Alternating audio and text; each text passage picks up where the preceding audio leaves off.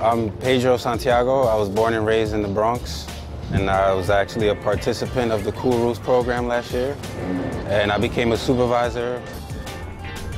We are applying a reflective white coating on the black rooftop that's going to make the building cooler and in turn save the residents tons of money on electricity and makes them feel more comfortable because the building is cooler. So, Cool Roofs, you know, we're helping the people and the environment at the same time. So. The Cool Roofs project is one of the strategies we're using to combat extreme heat here in New York City. Basically, we're painting roofs white with a special coating in order to create more reflective surfaces around the city. It helps to bring temperatures down inside the building, and it also helps to bring ambient temperatures down. So basically, it creates a cooling effect across heat-vulnerable neighborhoods. This is a temperature reader. We usually use it to prove how much we're cooling the rooftop. And if you look at the reading, it's 118 degrees right now on the regular rooftop. And when I move it to our coating, it goes down to 72 degrees. So it's about a 30 degree difference. We've already covered 10 million square feet of rooftop, and over the past 3 years, actually, we've introduced this as a workforce program.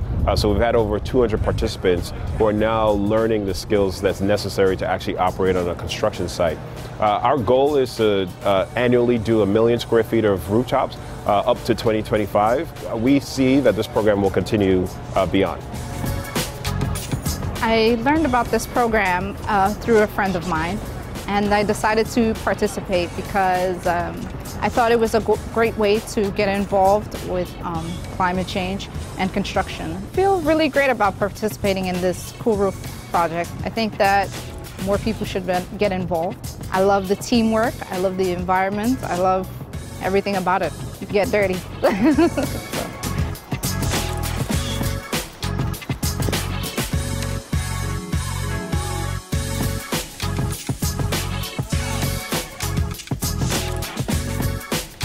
This is one of the buildings that Banana Kelly owns. The main thing that the organization does is to provide housing.